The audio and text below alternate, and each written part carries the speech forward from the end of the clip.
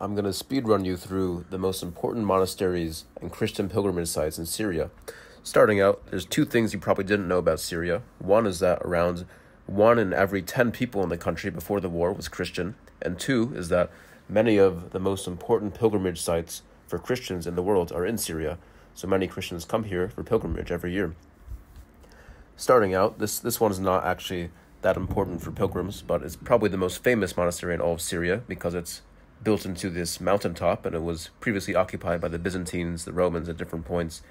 Got to climb about 1 kilometer of stairs to get here. It's called Musa, and you can see they have some very famous and delightful frescoes in this little mountaintop church here. Obviously, a lot of them were destroyed by the iconoclasts in the war, unfortunately. Now on to one of the real heavy hitters in the monastery scene is Saidnaya Monastery, which has one of the 4 icons of Virgin Mary painted by Saint Luke in the world, which was lifted from Jerusalem and placed in Saidnaya. I'll let my Syrian friend tell you the origin story of the monastery now. They camped in this place, near this place, and he wanted to go and find a place with water, and he wanted to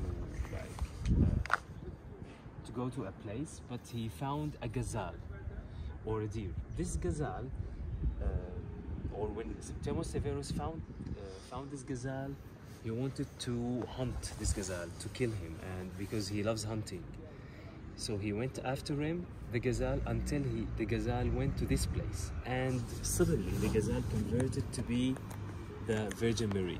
Okay. And telling him, "Don't kill me, you are going to make this place a monastery." So you are not going to kill me, Justinian, but you are going to build a monastery in this rock. He said, of course this is not possible, how the gazelle can convert it to be of course, the Virgin Mary. So it is a legendary story.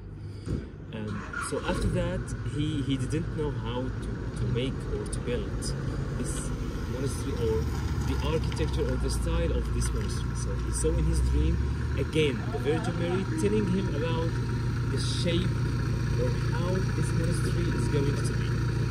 So that's what he believed.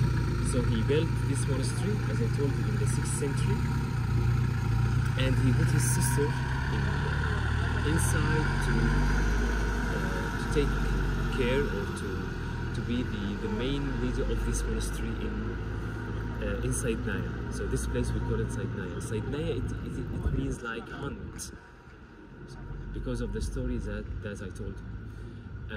Now many people, as I told you, go and come to this place. It is a pilgrimage place for all Christians all around the world because of the icon.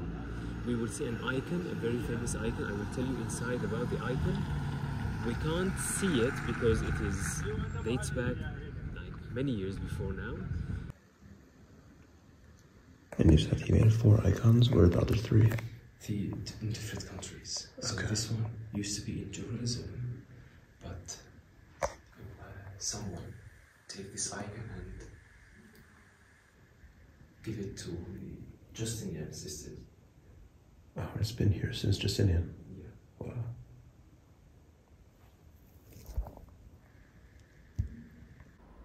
Next up on the list is in Homs. It's called St. Mary Church of the Holy Belt. Actually, in order to evade persecution, the Christians dug a cave, as you can see here, underground beneath the church so they could worship. Anyways, this is the main church. They were excavating underneath the altar, and they found a belt wrapped up in a pouch with a written description, very old, about what the belt was. And they said it was the Virgin Mary's belt. As you can see, the paintings were destroyed again by the rebels. And you can see here, discovery of the belt, the bishop holding the holy belt. They bring it out every year for a celebration, and that's the belt itself. Pretty small, but I guess supposedly St. Mary's belt, so very, very important. Next up, we're in Maaloula now, which was destroyed at the war, you can see. And we're going to the Petra of Syria. It's called the Convent of Saint Thecla. Saint Thecla is not super well known in the West, but over in the Middle East, she's very famous. She was a disciple of St. Paul, I believe. She wanted to be a Christian. She was from a very high-class pagan family, and she ran away to pursue Christianity. Of course, the Romans chased her and they wanted to kill her, but when she arrived in Maaloula, she reached this giant rocky formation, and supposedly, according to the legends, the rocks split open in half, and she was able to go freely to a safe place, which is now the Convent of Saint Thecla. And you can see here, walking through this little mountain area, it's very similar to Petra, for those of you who've been. It looks actually almost the exact same. Anyways, when you get there, you have a beautiful view of the convent itself. This is a very major pilgrimage site for Christians. Interestingly, when we were on the way here, I saw something pretty funny / unfortunate. They were filming a bunch of Syrian kids, this Russian group, very high-end documentary group with like film cameras, TV cameras, all of that. And they were putting on makeup on their faces to make them seem very dirty. I don't know what happened with that, but interesting to see. Anyways, again, destroyed during the war, all the Christian frescoes and mosaics, unfortunately. And then when you get up into the mountain, you have a beautiful tree and a nice little church where you can hang out.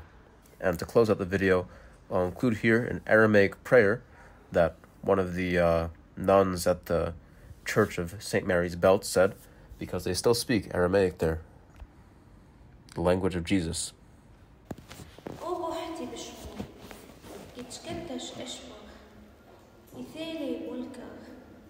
يذكن تشبع عيلي اخبل بشموع خت على رعب أبليح لحمة حتي عيال يوضح وغفر ليح اختي يوضح اخبل أنا حب مغفر اللي تبخت عمينا ولا تعب لله حتى غرب يوثا بس حسل الناح مشيذا آمين.